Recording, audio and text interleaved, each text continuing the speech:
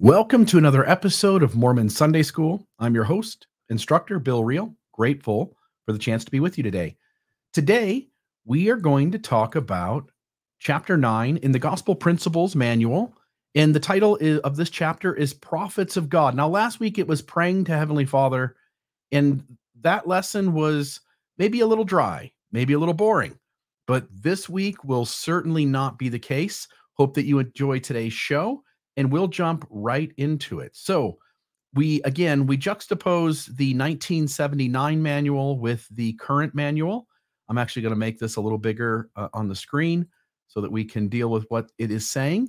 And so they're going to start off by just saying, essentially, first, Amos 3:7, surely the Lord God will do nothing, but he revealeth his secret unto his servants, the prophets. And this is a scripture that's often used in Mormonism to point to the necessity of prophets. Amos 3, verse 7. And it talks about how many people in the world are in darkness. They don't have the voice of God, and that Latter-day Saints do have a prophet. And hence Latter-day Saints sing with joy. We thank thee, O God, for a prophet to guide us in these, the latter days. And so it talks about what is a prophet.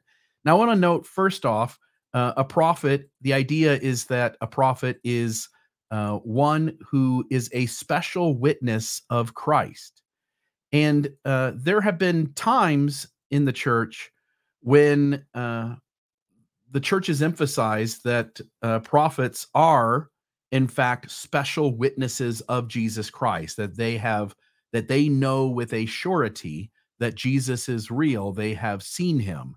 And there is a lot of that sort of verbiage early in the church. But in recent years, I'm actually sort of surprised that the current manual still says a prophet is also a special witness for Christ, because the church no longer really says that. What it now says is that prophets are special witnesses of the name of Christ. And you see up on the screen, Elder David Bednar, in a talk that he gave that points to that idea. But this is an idea that is found permutated all throughout Mormonism. When the prophets, seers, and revelators, when the prophets and apostles of the LDS Church speak of being special witnesses, whenever it is in official channels, it is almost always phrased as special witnesses of the name of Christ. And as you can imagine, it's probably much easier. It requires less spiritual testimony to be a special witness of someone's name than it is to be a witness of a resurrected being himself.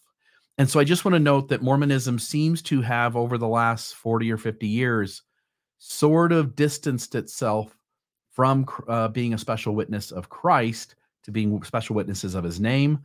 And again, you can do your own search for those things to find them, but it is sort of a peculiar sort of shift in Mormonism. Prophets, it says that he teaches truth. Prophets teach truth. Now, we're going to show later on in this lesson, we're going to have to confront these claims. There are claims that the church makes about prophets, and then there's what the data actually tells us. And we're going to show that data. And so please stay around, stick with us.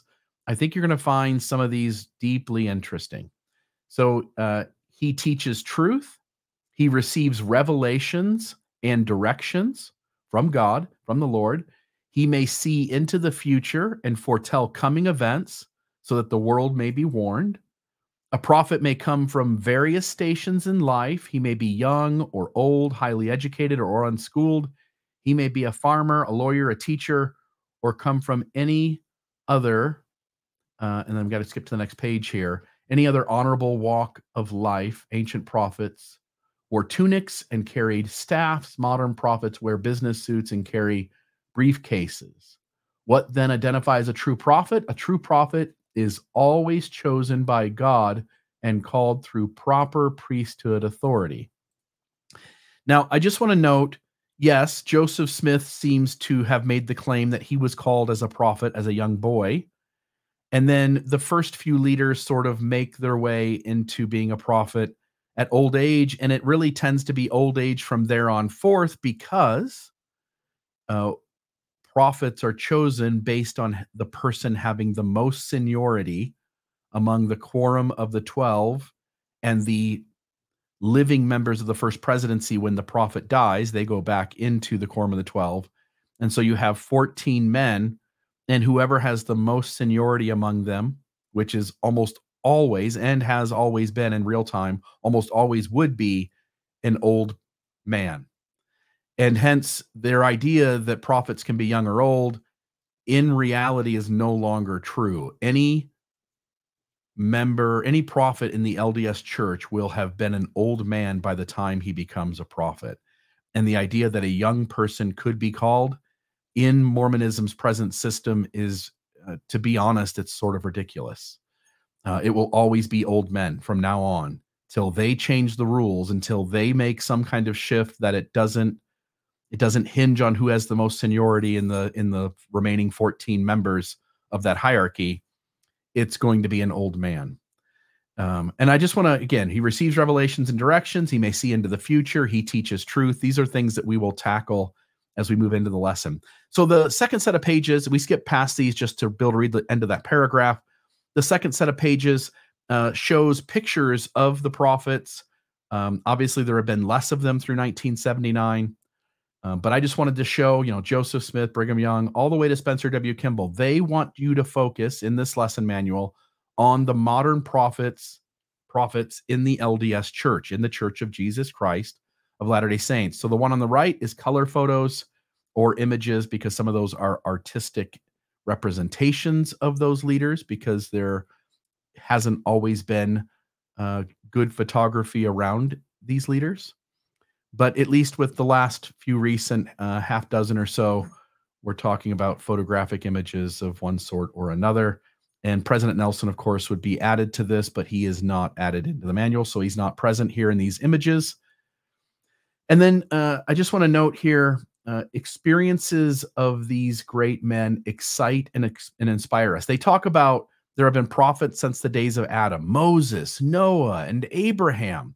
The experiences of those Old Testament prophets excite and inspire us.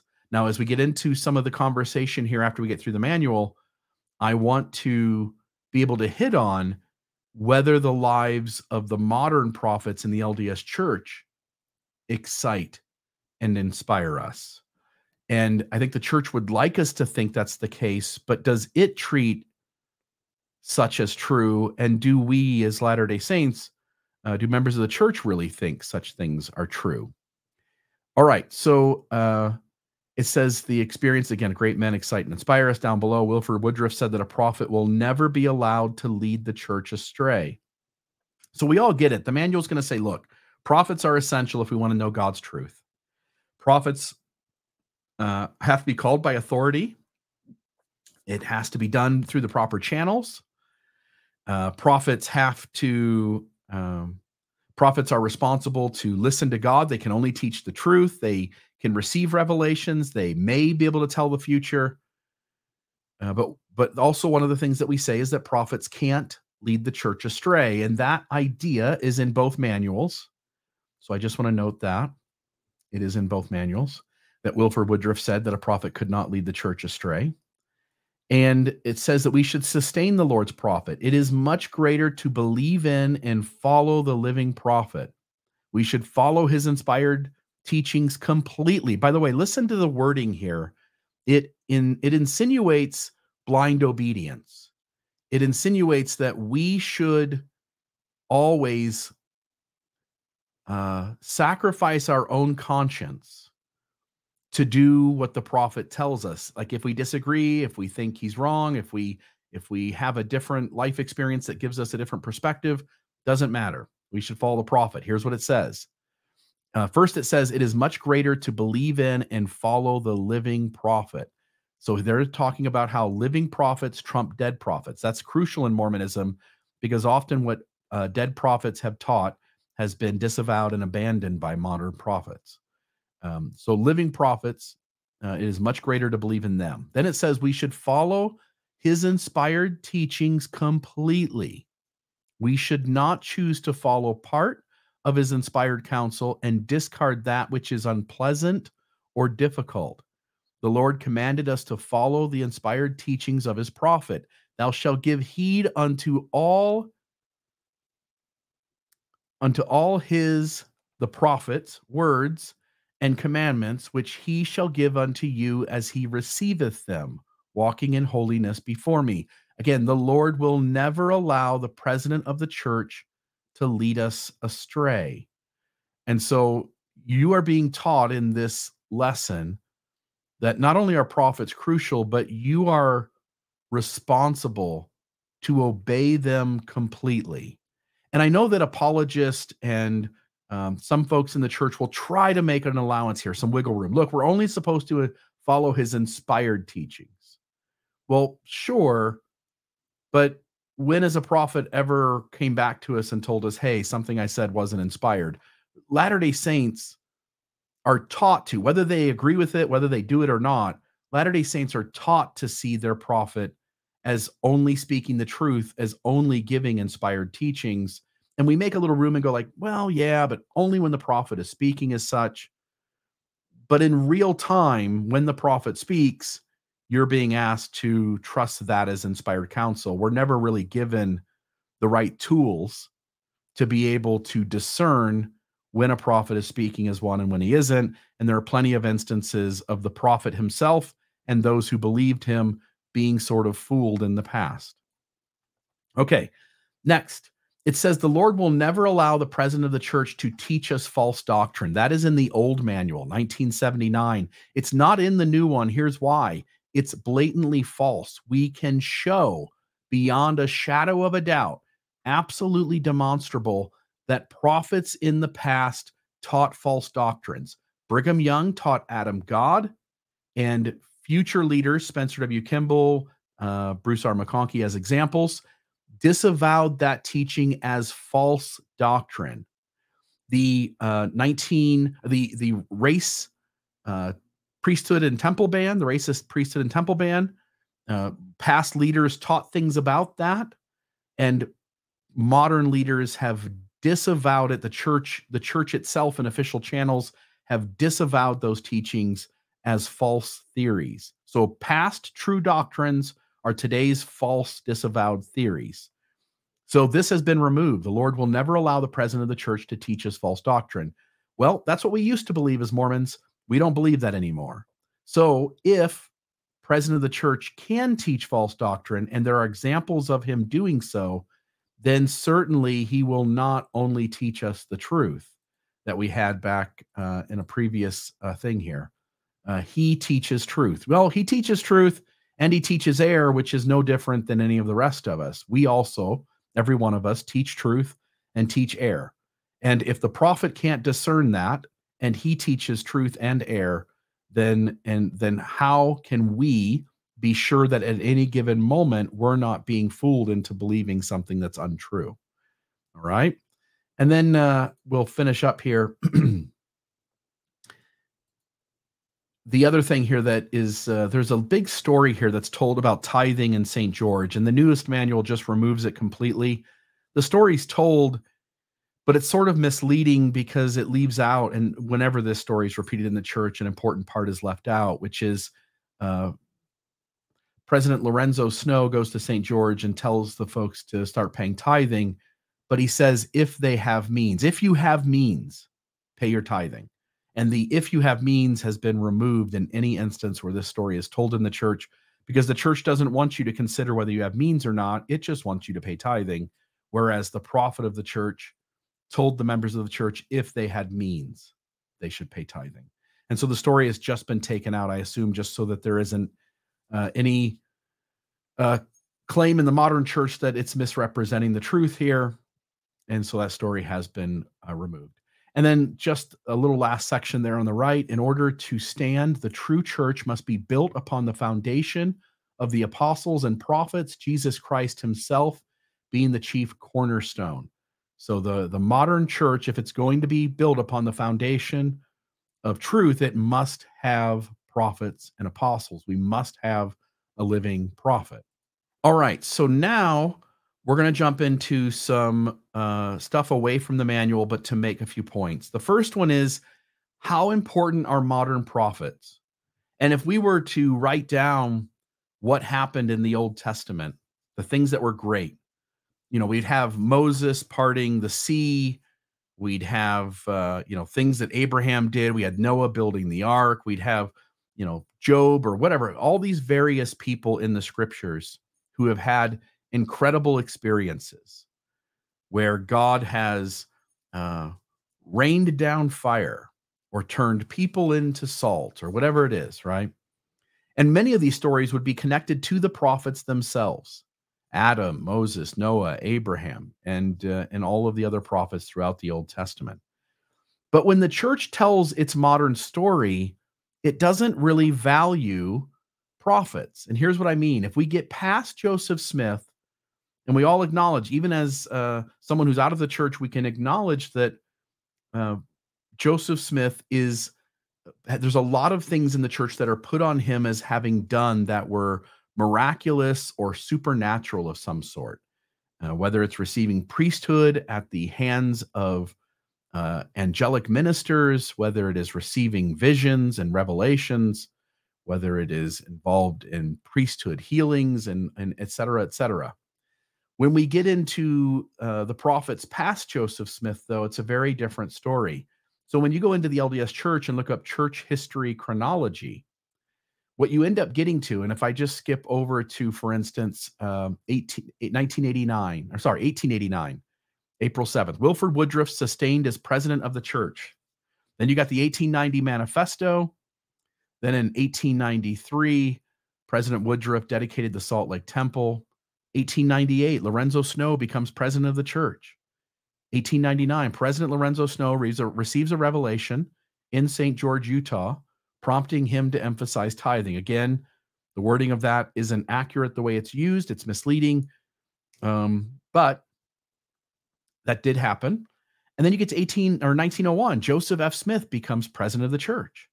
1918, President Joseph F. Smith received the vision of the redemption of the dead. Okay, so you get each prophet has some things happening. But then as we scoot past, we get 1918, Heber J. Grant became president of the church. 1936, there was a church security program instituted. 1941, assistants to the 12 are called. 1945, George Albert Smith becomes president of the church. 1951, David McKay sustained as president of the church. 1961, under the direction of the first presidency, Elder Harold B. Lee announced that all church programs were to be correlated through the priesthood to strengthen families and individuals. 1964, observance of family home evening emphasized. 1970, Joseph Fielding Smith became president of the church. 1972, Harold B. Lee became president of the church. 1973, Spencer W. Kimball became president of the church. I just want you to notice that men are called as prophets of the church, as presidents of the church, and effectively as the prophet for the Lord. And when the church is given the opportunity to tell its story, it has practically nothing to say about these men. If you read through, you might have one change here or one change there, but at times it just runs through the leaders. 1994, Howard W. Hunter became president of the church. 1995, Gordon B. Hinckley became president of the church. They don't have anything to say about Howard W. Hunter. He was the prophet. And there's nothing special about the man. The church self-acknowledges that by telling its story and simply noting the shift in the change in leadership without effectively telling you that that person accomplished anything as the spokesman for God. This would be the church's chance to tell that story, and it doesn't have anything to say. I also just want to note, we already know that there are teachings in the church. We talked about them. The race and the priesthood and the Adam God are the two easiest examples to show that church leaders in the past have taught false doctrine. That's true. But it's more complicated than that. I'm going to make this full screen. And so these are the various changes. I'm going to actually make this a little bigger for me. So what we end up with here is how things, so I'm stumbling a little bit here, but let me correct myself. So what I did here is I made a list of things, and I will leave this list in the show notes so that you can find it as well. But I have several lists here, and this list here that we're going to go into are changes that were made in the LDS church, which would show that the church used to teach one thing, and then today it teaches something else. And so exaltation, as defined by the LDS church in the past, meant that you would be like God and you would get your own planet. Today, the church officially dismisses the idea that Mormons will get a planet someday. So we used to get a planet based on the plan of salvation, and today the Mormon newsroom says Mormons in exaltation do not get a planet. Okay, number two, we were previously taught in the church that the Garden of Eden was in Missouri. Today, the church claims to not know where the Garden of Eden is. Number three, the church used to instruct its leaders generally and locally to stay out of the bedroom. Then in 1982, the first presidency instructed leaders that oral sex was sin and that stake presidents and bishops should ask members about it. And then months later, instructed leaders to avoid asking about it. And today, we wouldn't see that as sin anymore in the church. Number four, the church was restored or near complete as a restoration, but now we are only in the beginning of an ongoing restoration. Number five, birth control used to be taught as contrary to the teachings of the church and was related to sin in cases where the mother's health and well-being were not in question. Today, members are instructed that the decisions about birth control and the consequences of those decisions rest solely with each married couple. Number six, prophets taught so many things about homosexuality that have been disavowed, reversed, and abandoned. Church leaders used to teach that homosexual attraction was unnatural, that masturbation leads to homosexuality, that entering a heterosexual marriage could cure it, and that being homosexual was a choice. The church no longer holds any of these positions. And I'm going to skip around a little bit. Number nine, the church previously held that interracial marriage is sin and imposed that such is doctrine. Today, the church disavows those teachings, claiming they were false theories. Number 12, church leaders previously taught that people of color of African descent were less valiant in the premortal life and carried the curse of Cain or Ham. These members could not hold the priesthood or go to the temple. These leaders named these beliefs as doctrine. Today, the church disavows these doctrines as racist and false theories. Number 15, church leaders have taught in the past that Jesus was married and in fact was a polygamist. The modern church has distanced itself away from these teachings and no longer suggests such. Church leaders, number 16, church leaders have taught that Heavenly Father had actual sexual intercourse in order to impregnate Mary with the Christ child. The church today has abandoned this teaching. Number 19, church leaders have taught that Cain was Bigfoot or Sasquatch. Today, the church has distanced itself from this teaching. Number 21, church leaders have taught that the Book of Mormon is absolutely an ancient text. Today's church scholars and apologists are moving to a framing that acknowledges a significant amount of 19th century material in the Book of Mormon that has the Book of Mormon, at least in part, be a modern production and text. Number 23, church leaders have taught that the Joseph Smith translation of the Bible is a restoration of the original text, which had been corrupted over time. In recent years, the church and its scholars have had to grapple with the discovery that Joseph Smith directly borrowed or plagiarized from Adam Clarke's commentary, and many scholars in the church call the Joseph Smith translation a flawed Bible commentary rather than a restored text. Number 26, church leaders have taught that Joseph Smith was a man of honesty and integrity. In recent years, even the Gospel Topic essay on polygamy acknowledges that Joseph Smith may have, and again, the evidence seems pretty clear that he did, but the church says that he may have lied to people, including Emma, his wife. Number 28, church leaders have taught that Joseph Smith only dabbled in treasure digging and gave it up quickly. We now know that his treasure digging was pervasive and widespread and occurred over a decade. Number 29, church leaders have taught that temple ordinances could not be changed or altered. Quote, ordinances instituted in the heavens before the foundation of the world in the priesthood for the salvation of men are not to be altered or changed, unquote.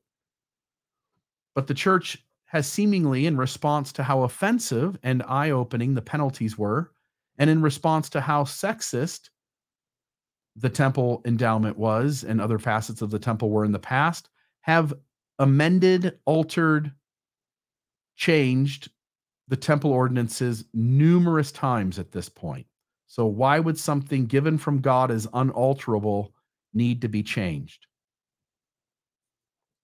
Number 31. Um, church leaders have taught church leaders have taught that the 1838 Wentworth version of the first vision as an isolated framing and as the only account we knew about, and such portrayed that Joseph Smith's story about that vision was consistent.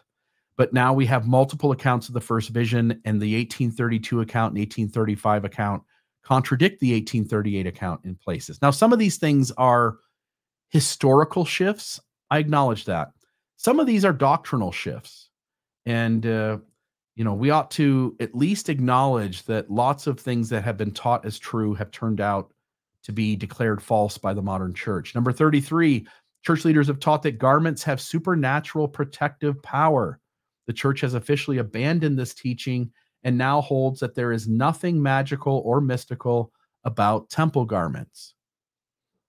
Number 37, church leaders have taught that Native American skin changes from dark to white as the Lamanites come unto the gospel. The church no longer holds that view. Number 38, church leaders have taught that polygamy or plural marriage is an essential doctrine that can't go away within the gospel. A few church leaders have taught that the civil rights movement was a communist plot. Number 42, church leaders have taught that single sisters could not take out their endowment. This is no longer the case. This was changed maybe 20 years ago or so. Number 45, church leaders have taught that cremation is not the appropriate burial method, and such was discouraged. The church no longer holds that position. We'll skip here to the next one. Number 51, church leaders have taught that faith to be healed was a greater faith than not having faith to be healed. The modern church teaches that faith not to be healed is now the greater gift. Church leaders, number 53, church leaders taught plural marriage. The church today teaches the only acceptable marriage is between one man and one woman. Number 58, church leaders have changed the definition of the law of chastity. Number 60, we talked about the Joseph Smith translation. So that one I think we already covered, actually. Number 61, the last one, when the doctrine of leaders being presented for a sustaining vote was revealed from God according to Joseph Smith and early leaders, it was defined as the membership's right to consent to those specific people being leaders over them prior to their doing so. That was the doctrine. The modern LDS church has taken that away completely and made the sustaining vote simply a formality where leaders are ordained prior to a sustaining vote in conference. And rather than be a chance for members to consent to that person leading them, instead the church has switched it to a chance for members to display their loyalty to support that leader. Okay? And again, the list is 61 long. Some of them are a big deal. Some of them are less so. But if 20 of them are a big deal in terms of really significant doctrines changing and those doctrines essentially being abandoned or reversed or done away with in one form or another, it speaks to the idea of whether prophets really do have the ability to speak to God, or does the church just make changes when those changes are necessary, and that speaking to God really isn't a part of this. So there's that. Okay, and then here's another list that I've got. In this list, I'm gonna make this take up the full screen too, so that folks can see it. And then I'll just note here. This list is about the dishonesty of leaders. And so I have documented here numerous instances where the church has lied. So number one, the SEC scandal, where the church created dummy companies approved by the first presidency in order to hide from members and the general public how much money they had. Number two, Joseph Smith cutting out the 1832 first vision account and storing it away in the historian's vault, church historian's vault. Number three, the Council of 50 as a secret organization that was at least in part based on violent rhetoric, that they had bound themselves together in a secret group and had made promises of violence. Number four, and by the way, that Council of 50 being inaccessible to the membership for over 100 years. And only in recent years has the church finally released this in an effort to be more transparent. Number four, Ronald Pullman gave a conference address in 1984. The church had him redo it and then sent out the redo on the VHS tapes. And you can still go on on YouTube today, and you can watch the side by side of both talks. And it was quite deceptive that the church replaced it, even adding a cough track to the redo in an empty conference center so that people would think it was the original. Again, when you're led to believe something that isn't true, you're being deceived. And the church, there's no way around it. The church was very deceptive in what they did in regards to that talk. Number five, prior to the release of the gospel topic essays regarding polygamy around 2015, church members were never taught in official channels that Joseph Smith was a polygamist, nor were they taught the circumstances of his polygamy, such as teen brides and the marrying the wives of other men, nor the pressure that Smith placed on these young girls and women to enter these relationships. Number six, the church pushed a narrative of Joseph Smith using the Nephite spectacles to translate the Book of Mormon. Meanwhile, all that time having the seer stone in their possession and not telling members about the stone in the hat until recent years. Number seven, the church always taught in regards to Joseph Smith's treasure digging that it was not prevalent, and yet it was. Number eight, until the recent changes in 2023, members going through the temple for the first time were given a chance to leave the ritual if they did not want to make the covenants that were about to be extended to them. But this is not how informed consent works. They were not informed about what they were about to get into. In other words, the church wanted you to make a decision with a very limited understanding when it could have easily given you enough information that you could have made a choice that was based in informed consent, and it didn't. Number nine, the church has withheld from official sources the significant event of B.H. Roberts, well-known and respected 70, presenting to top leadership what he saw as the weaknesses and contradictions in Mormonism's truth claims. So that meeting that B.H. Roberts had as a 70 with the top 15 leaders presenting the weaknesses in Mormonism's story has been avoided by official channels of history, that it's been a limited understanding or limited telling of that story, so as to manipulate people into not really understanding what happened with B.H. Roberts meeting with church leadership. The existence of the Danites, that's always been something that's been denied and the church has distanced itself from acknowledging. Joseph Smith's numerous run-ins with the law, many of them very credible situations where Joseph had legitimate charges. He wasn't always just hauled away on quote unquote trumped up charges. In 1886, the Mormon settlers in Circleville detained and disarmed a group of Paiute Indians and then committed major atrocities on Native Americans in various moments around those decades in the 1860s, 1870s, 1880s. And that has been sort of obscured in Mormon history. Blood atonement has been denied as a teaching of Brigham Young. You can see number 14 there. Joseph Fielding Smith denies it. But today we absolutely clearly understand that Brigham Young taught blood atonement. Number 15, the church avoids disclosure and conversation around Joseph Smith, Brigham Young, early quorums of the 12 having ownership of businesses that sold alcohol, including Brigham Young's whiskey distillery and the Lavercan winery. So there's that. Okay, number 17, treating the proclamation on the family as if it was a revelatory document when it was really created to be an amicus brief, a friend of the court, and was written by lawyers in order to accomplish that. Number 18, the Brigham Young Teachings of the Presidents of the Church Manual was highly revised so as to edit out any reference of Brigham Young's polygamy so that wives were changed to wife. And it was in order to deceive members. Excuse me, I had to pause that and sneeze so that you didn't hear that. But let's go back to the program here. But the wording in the manual is revised so as to deceive members into thinking, if they were reading along, that Brigham Young was a monogamist. You wouldn't know any better.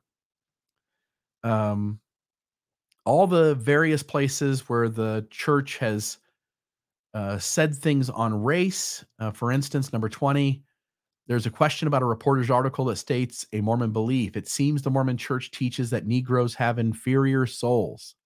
Joseph Smith gets all indignant and insisting that the reporter has no clue what Mormons believe, writing that Mormons have no animosity towards the Negro. Neither have they described him as belonging to an inferior race. This just isn't true. And that's not true. I mean, the church absolutely, on multiple occasions, taught that the Negro race belonged to an inferior race. So again, we have church leaders lying. The changing of the Book of Mormon's title page to alter the phrase literal descendants to among the descendants. The changing of the phrase in the Book of Mormon from white and delightsome to fair and delightsome. Again, these are reversals. These are places where the church never comes forward and tells the full story of why it did something. Number 27, the church hoarding billions of dollars.